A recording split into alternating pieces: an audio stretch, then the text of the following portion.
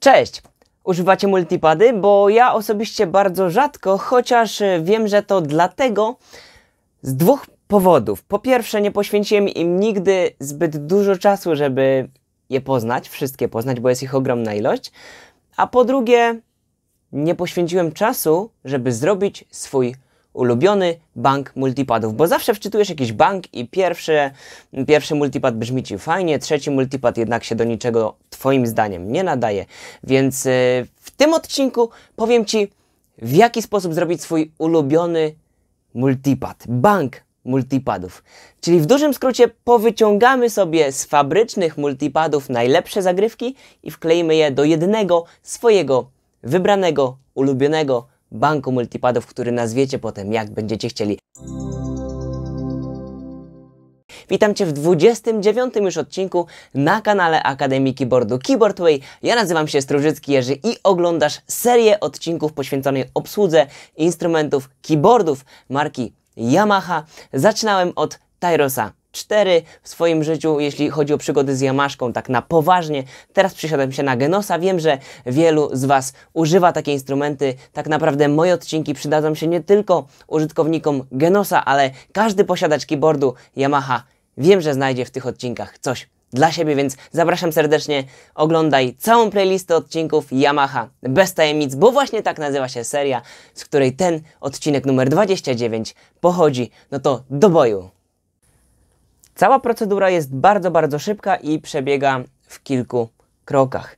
Na sam początek wybieracie sobie jakikolwiek bank multipadów w Waszym instrumencie. On posłuży nam jako miejsce do stworzenia swojego wyjątkowego, sklejonego z kilku fabrycznych, to bardzo ważne, fabrycznych brzmień banków multipadów. Więc wybieramy sobie Select i w pamięci preset szukacie sobie banku multipadów, który chcielibyście tam nadpisać. Może z zachowaniem jakiejś frazy. Posłuchajmy sobie frazy na przykład numer 1.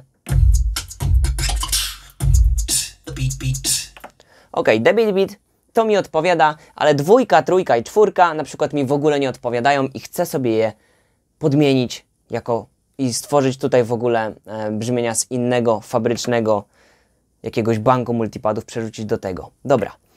Mamy nasz bank wybrany, następnie klikamy File i Copy.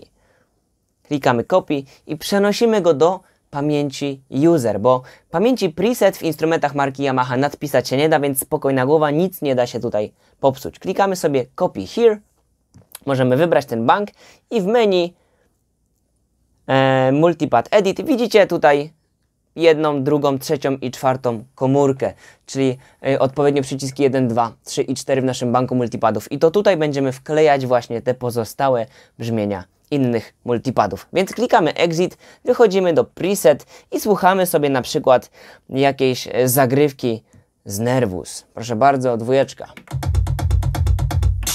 Słaba.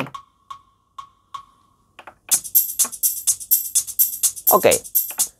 I tą 4 chciałbym sobie skopiować do swojego banku. W jaki sposób? Klikamy File, menu, Multipad Edit i tą 4 klikamy Copy. Wychodzimy do naszej pamięci User, tu otwieramy the beat, menu, Multipad Edit i tu klikamy Paste na jakąkolwiek będziecie chcieli miejscówkę. W tym wypadku niech to będzie 2. Skleimy sobie po kolei. Instrument pyta, czy zapisać i podmienić te brzmienia. Oczywiście tak. Mamy 1. OK, 2. Pochodzącą z drugiego banku. Dobrze, żeby było fajnie i zapiszemy sobie, no właśnie, wyskoczył komunikat, że musimy zapisać ten bank, bo jeśli wybierzemy inny bank, to ustawienie się nie zapisze. Oczywiście klikamy Save, zapisujemy sobie Save Here na naszym banku the beat. Tą procedurę trzeba będzie powtórzyć 3 albo 4 razy, zależnie ile tych zmian chcecie. OK, szukamy dalej, bawimy się dalej.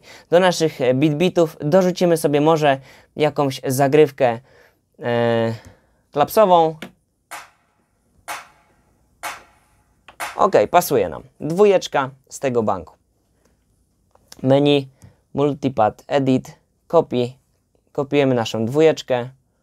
Wychodzimy, User, the beat, menu, Multipad Edit i nadpisujemy na 3. Następnie klikamy X, Save, zapisujemy bank. Dobra, i zostało nam ostatnia miejscówka numer 4, którą chcielibyśmy zapisać. Klikamy Preset i poszukajmy sobie tutaj czegoś takiego naprawdę fajnego. Dance Mix. Electrobeat. Electro House Drum. O.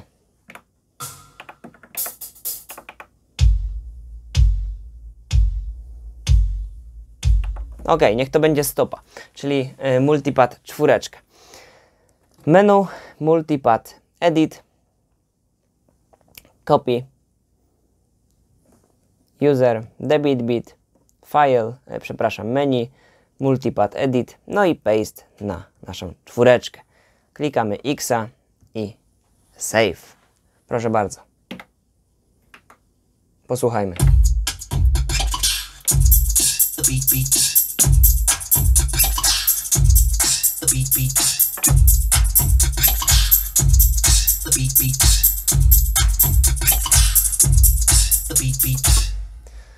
I co tak naprawdę cała robota i cała tajemnica. Powiedziałem w tym miejscu, że można to zrobić tylko z pamięci user, natomiast jestem pewien, że to samo będziemy w stanie zrobić z multipadów jakichś, które są extension. Nie wiem, czy mam jakieś tutaj. Sprawdźmy. Flamenco, Voice, Menu, Multipad, Edit, Copy, jakiś Alej. Dobra. I przerzucimy sobie to do naszego w zakładce User Debit Bitu, Multipad Edit i zapiszmy tego bitbita albo trapkita, ok, paste, continue, proszę bardzo.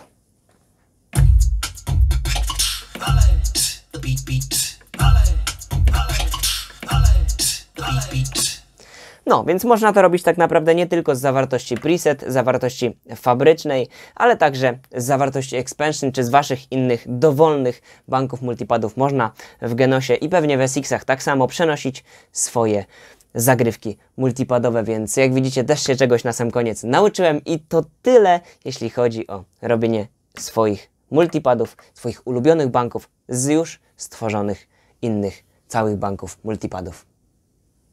Mam nadzieję, że ta funkcja, którą Ci teraz pokazałem, odmieni Twój styl gry i będziesz częściej używał multipadów. Pewnie sam się do tego przekonam i właśnie tak będzie, bo nie mam czasu, żeby poświęcić się na ich odkrycie, ale znalazłem czas, żeby nagrać dla Was ten odcinek, żebyśmy wszyscy razem się czegoś fajnie nauczyli. Cieszę się również, że doceniacie metodę, w jaką przekazuję Wam tę wiedzę. Staram się to nagrywać naprawdę prostym językiem, żebyście dużo zrozumieli filozofię.